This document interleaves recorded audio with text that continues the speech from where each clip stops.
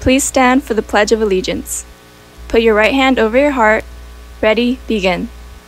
Please stand for the Pledge of Allegiance. I pledge allegiance to the flag of the United States of America and to the republic for which it stands, one nation, under God, indivisible, with liberty and justice for all.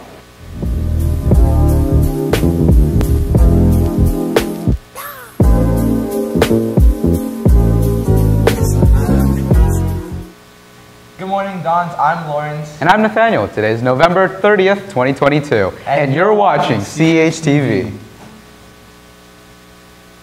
Announcements.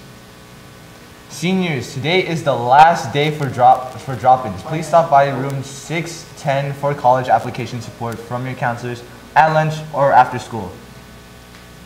Seniors, again, today is the deadline to make up senior portraits. Later, portraits will not be included in the yearbook.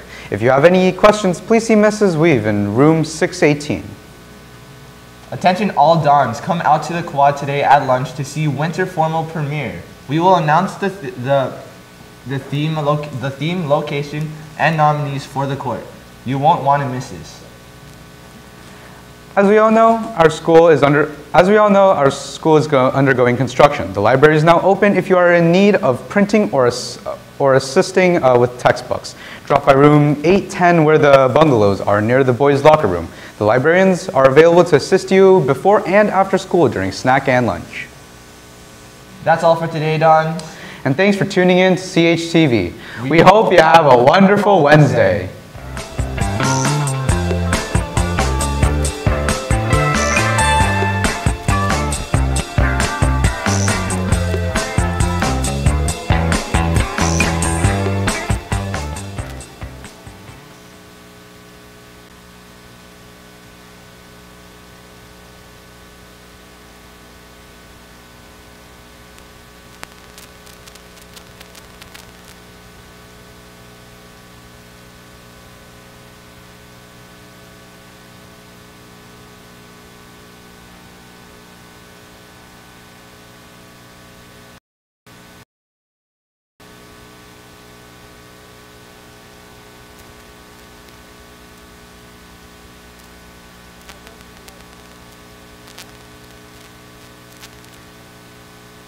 Sorry about that. We had a little interruption with something.